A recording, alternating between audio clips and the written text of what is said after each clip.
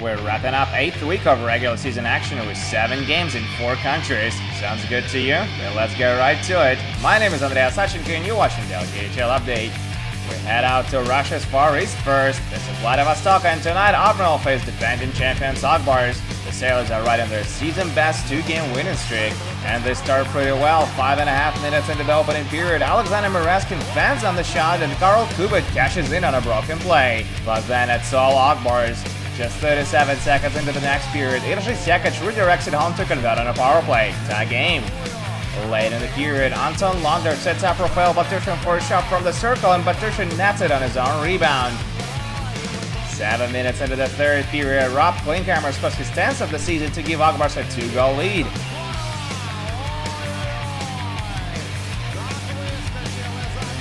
Just a few minutes remaining on the clock, Admiral give up the puck in the defensive zone, and Artem Lukayanov essentially puts it out of reach as it makes it 4-1. And with just a few seconds left in regulation, Iržy Sekac scores his 2nd of the game to wrap up his 3-point night. They count it after video review. Sekac and Lander get 3 points each to help Akbars beat Admiral 5-1 on the road.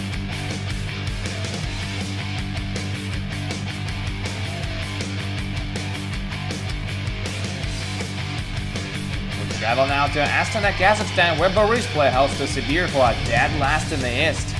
And it starts the way you'd expect. Boris get on the board 8.5 minutes in with a power play marker. Kurgut's ball blazes to the net and sets up Captain Brennan Bachensky for an easy one.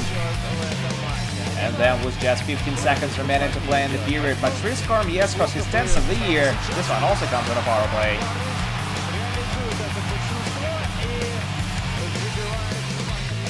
But Sibir don't give up and score 2 in a row midway through the second period. First, Alexander Shirov scores right after Boris kill off a penalty. And less than 2 minutes later, Gleb Zuranov ties it up. That's his first of the season, and it's a 2-2 hockey game now. It's all in vain though, because Boris restored the 2-goal margin before the intermission. Just 75 seconds later, Maxim Semyonov makes a great diagonal pass down low, and Roman Starchenko scores his 10th of the season as well. And shortly after that, Nikita Mikhailov steals the puck from Maxim Ignatovic, quick pass to Curtis Bolt, and it makes it 4-2. They secure the win midway through the third as Darren Dietz slams it home for his 7th, thus extending his point streak to 10 games. He has had 11 points over the stretch. Roman Starchenko finishes the night with 3 points, Paul Cormier and Andre Patterson get 2 each, and Boris win their 5th consecutive game. 5-2 is your final.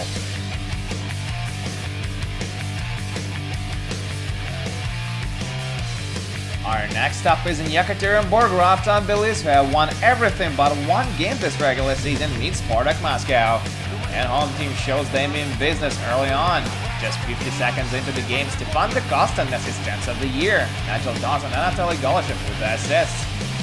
Spartak get back even late in the second. Anatoly Nikontsov protects the puck, makes a cross-ice pass, and never releases for his 2nd of the year. Tie game.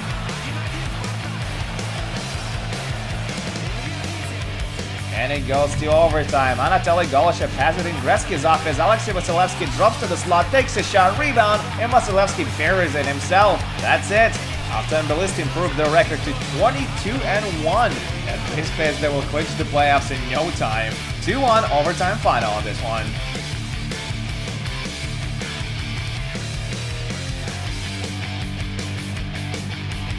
Balashikha Moscow region is the site of our next game. Avangard play host to Torpedo tonight.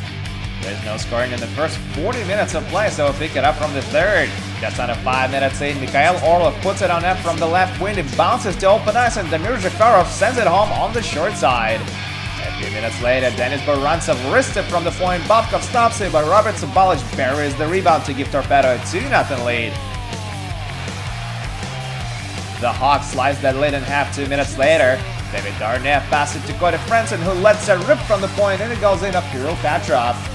Avangard roll the dice, pull Bobkov for the extra attacker, but it doesn't help.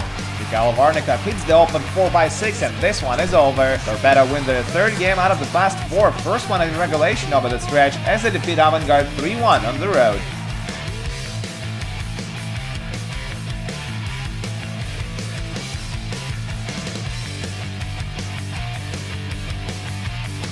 on to the capital of Estonia. This is Tallinn, and tonight it's where Jokerit hosts Severstal. The Jesters open up the scoring late in the first. Brian O'Neill rolls behind the net and feeds John Norman backdoor for his 11th of the year. Jokerit had the momentum on their side throughout the game, but next goal comes only midway through the third period. Niklas Jensen pivots in his defensive end, causing the collision between two Severstal players, skates up the ice and wrists it home. 2-0 Jokerit now. But it's not over. Just a minute later, Stanislav Kalashnikov puts it on net from the point, and that fools Yanis Kalinic. Kalashnikov's first of the season makes it a one-goal game again. Severstal risk it and pulls their goaltender late in regulation. Yuri Trubachov wins the face-off in the offensive end. Ivan Lukomtsov slides it to Denis Kulash and BAM! Denis Kulash sends it in with the deflection, and just like that, we're tied at 2s. Overtime? Oh no, Niklas Jensen snaps his second of the game just 40 seconds later, and that's the game-winning goal. Severstal erased a 2-goal deficit late in the third, but still end up with no points. Jokerit win their 5th in a row. 3-2 is your final on this one.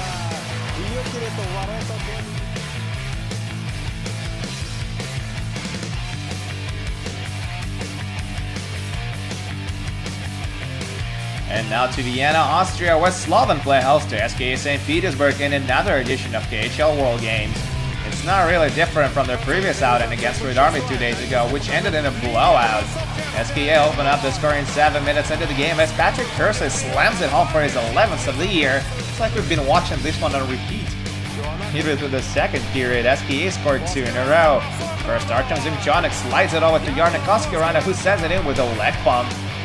And then Alexander Dergachev feeds Sergei Plotnikov from behind the net for his 4th of the season. SKA lead 3-0 after 40. And then it just goes from bad to worse for Slovan in the third period. 38 seconds into it, Dinarko Fizula makes it 4-0.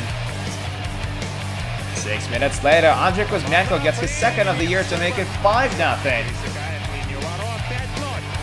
2 minutes after that, Sergei Plotnikov scores his 2nd of the game on a power play, and it's 6-0 now. And as if that wasn't enough, with just 22 seconds on the clock, Oleg Lee scores his 1st goal in SKA jersey to cap it off. Slovan lose both games in Austria with a combined score of 6-0. Magnus Hellberg gets his 3rd shutout of the year, and Nikita Gusev racks up 3 assists, and SKA win it 7-0.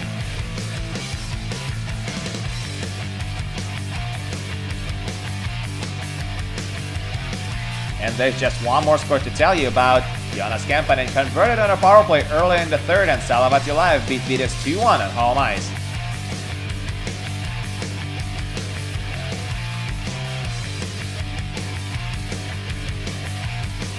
That's it for your KHL update, but do come back tomorrow for 3 more games, including Salavat Yulaev, Dynamo Moscow, and Lokomotiv vs Sochi.